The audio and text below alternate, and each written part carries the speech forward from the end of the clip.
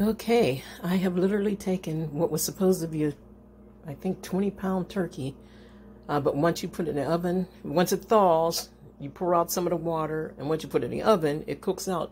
As you can see, this much water. There's a lot of juice in there. I took what was supposed to be a 20-pound turkey, and I'm fitting it into 7 jars, 3, 4, 5, 6 jars actually. A 20-pound turkey in 6 jars. It cooked down real nice. I cooked it overnight, and it looked beautiful. And I'm saving the bones so I can make broth.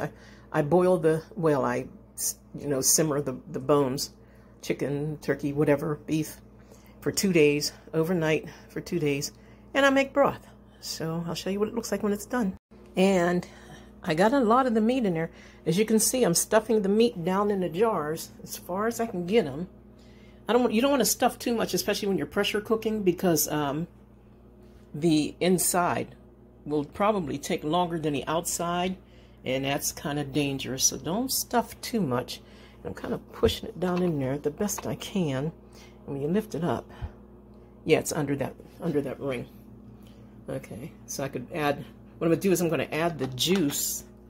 I might have to mix it with water. I don't know. I might have enough juice. I'm gonna add the juice to the jars, and can you imagine what that's going to taste like?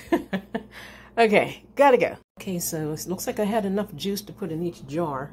Still might add a little water maybe to the ends of them, but I have enough. Put a little bit more here. So I could tilt this without being disastrous. There we go. All right. Just wanted to take y'all on my journey with me. Okay, I'm bringing it over here. See, that juice is going to be good in there. And it's coming up. Yep. And I'll keep adding juice. Okay, I wanted to get a shot of this before I do anything else. I'm getting ready to put the turkey juice in, which you can see I'm getting pretty good. But I just want to get a shot of this way it looks when the light, you can see just how I stuffed them with the turkey meat. So there you go. That's a whole turkey, guys. It's a whole turkey, believe it or not. And I'm getting ready to put the juice in, and I'll be back. Okay, and I put the juice in. I'm going to debubble it with this. This is called the debubbler. You stick it down in there and go around, make sure there's no bubbles in it so your jars won't break. And they look like, yeah, I had enough juice for all of it. That is really good. I didn't have to add any water to it. That's filled to the brim. I have them, this one's a little high. I have them about 1 inch from the top.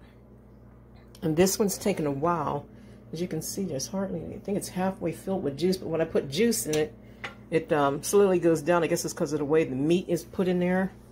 Let me try to, oh yeah, I packed that tight. Yeah, there we go. That's got a lot of room to take some more juice. And I put this over here. And this one is pretty, I think it's good. Yeah, this one's up. That one's up to the rim. I like to go up to the, I wish I could point. There we go. I like to go up to the bottom of the neck. That's usually a 1 inch sign. You don't want to go up too high. So let me see something. Let me try. Okay, this. Wait, let me wipe it off, guys. Sorry about that. Because I gotta. All right, this, as you can see, has measurements on it. I want my camera to focus. I'm too close, I guess.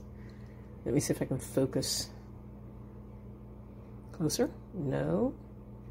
But anyhow, yeah, 1 inch up on the left-hand side, you can see, then 3/4 of an inch, and then a 1/2 inch, and 1/4 of an inch. Usually when you're canning, you could go close to, like, most people go 1 inch, which ends up being, let me put this on here, okay? You take 1 inch, and it ends up being, put it on the edge like that. There you go. And wherever the bottom is, there's your 1 inch, okay? Got approximately little teeny bit over 1 inch, but not quite, as you can see, not quite the 1/2 inch. Am I right? Yeah, not quite the 1/2 inch. So that's 1 inch, which is usually the neck. This part, the neck of the jar. You go up to about there and you're pretty safe, guys. All right, so let me start to debubble. And yeah, they're pretty tight. I might have to do debubble a bit much, but I'll be back. Okay, I just wanted to show you guys. You could use like one of these Chinese chopsticks. You could use that to debubble with too. So I just want to show you how I debubble. You go down, see those bubbles, make sure there's no bubbles in the bottom of the jar. Some people overdo it, but I mean, you can kind of tell whether there's bubbles in the bottom of your jar. That one's good. Yeah. Then I'll do this one. It looks weird up close, huh? That one's good. Oh, that one's tight. Got another one. Here we go. These bubbles up here will come out whenever the pressure cooker starts cooking. Can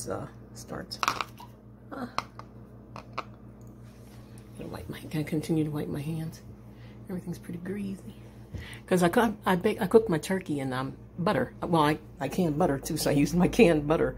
I just heated it up in the microwave and poured it all over the turkey last night before I put it in the oven. And man, that turkey came out excellent. Excellent.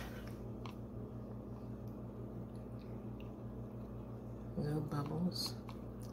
And keep that meat down. Alright, keep it down in the juice. Debubble this one.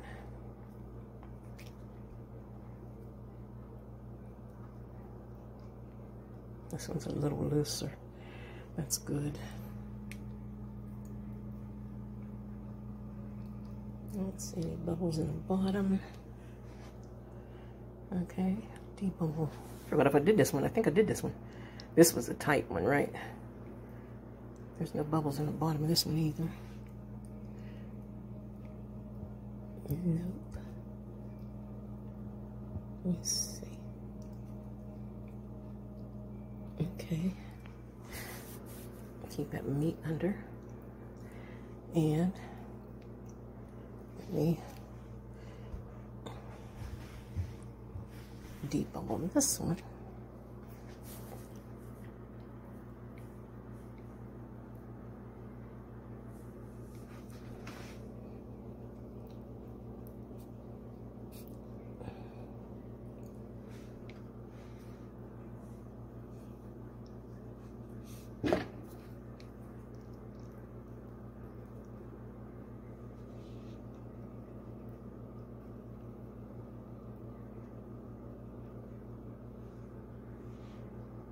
All right, let me debubble this one. Wipe my hands. There we go. Okay.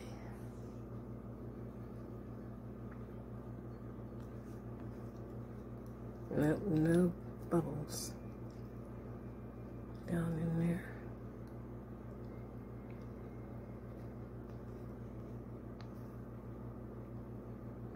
All right.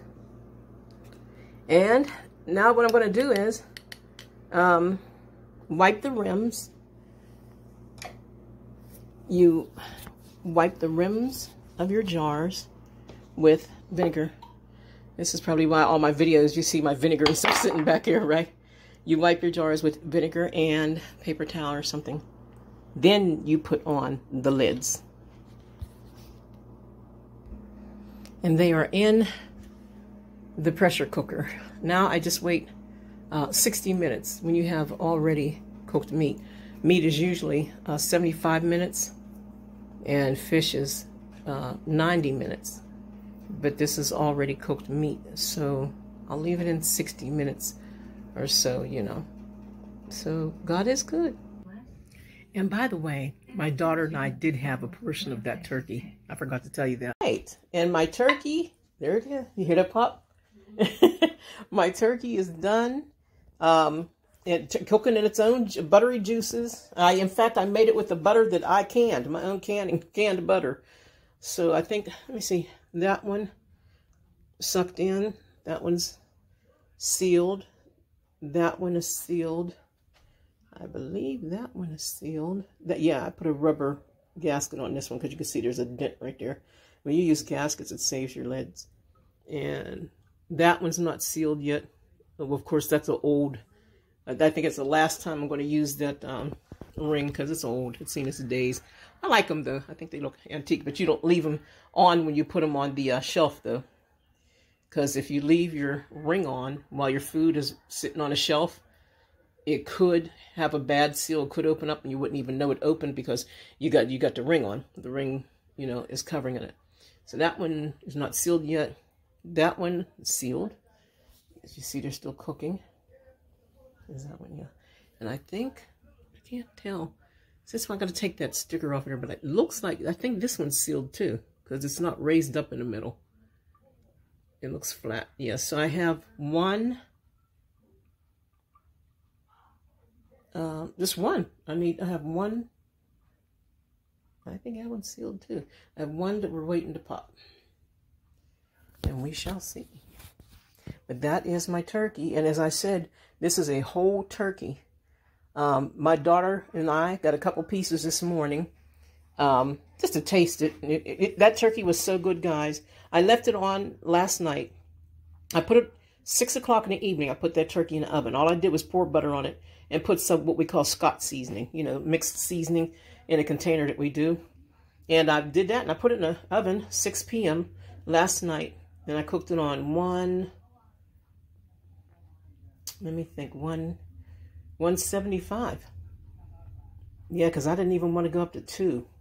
I cooked it on 175 from 6 p.m. till 6 a.m. 6 a.m. this morning, 12 hours.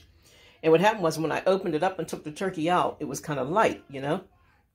And it cooked beautifully. You could tell it cooked beautifully, but it didn't have like that crisp on the outside.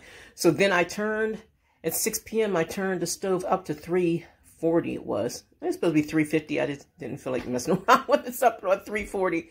And I cooked it for about another half hour, 45 minutes, and boy, it browned up beautiful. And you know what? We didn't even have to use a knife for this. My daughter and I, we actually ate it, just cutting it with a fork.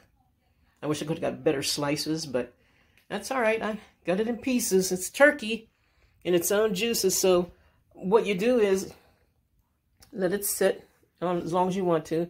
I'll have this for about 5 years or so. Some people have kept their meats up, their food up like 10, 15 years.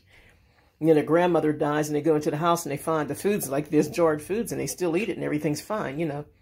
But what you do is when you have meat like this, take it off the shelf, bring it out, make yourself some a baked potato or some mashed potatoes or rice or something, and heat that up.